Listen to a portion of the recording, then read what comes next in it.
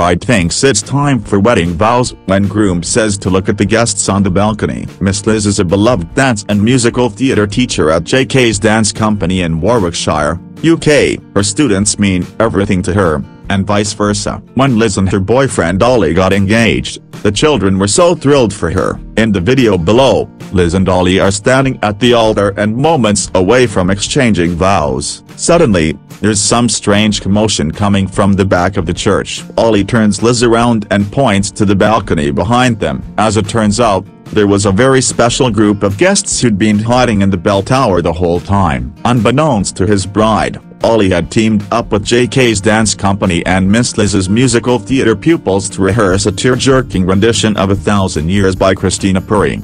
The children were amazing at keeping the surprise a secret, the photographer wrote on YouTube, where it went viral with millions of views. See for yourself, and keep the tissues close.